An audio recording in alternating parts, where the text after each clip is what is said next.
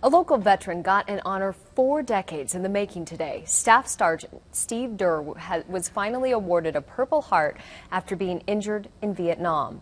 CBS 2 News reporter Brittany Borghi was there for the celebration. Brittany.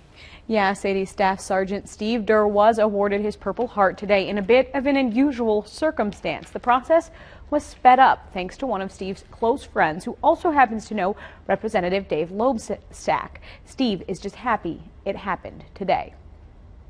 I didn't expect it till they called me and said that they were going to present me with this medal on Friday at 9:30, and I said, "Swell." I said, "Where?" And they said, "Your house." I said, "My house?" I said, "That sounds good to me, if they can find the place." And find it they did. Surrounded by his family, Staff Sergeant Steve Durr finally got his Purple Heart. Pretty honored. Feels very special that I'm still alive to enjoy them. He may not be with us long, so we got to work really hard, to get this thing done. And that's really how this happened. Steve got the honor because he was injured during Vietnam. His plane was hit by enemy fire, and he was hit in the shoulder.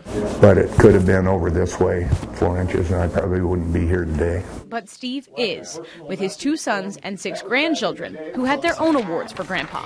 The Purple Heart, and it says, "I love you, Grandpa." And for sharing in that love today, Steve credits the VA hospital. Steve's shoulder injury wasn't the only wound he brought back from Vietnam. The second would only show up decades later because Steve was exposed to Agent Orange. Well, I got lung cancer, and they removed the tumor, but you can't get it all. It moved to his brain, where neurosurgeons operated in November. But during a scan, more cancer was found in his chest, and he was forced to start chemo. He counts this as the hardest battle of his life.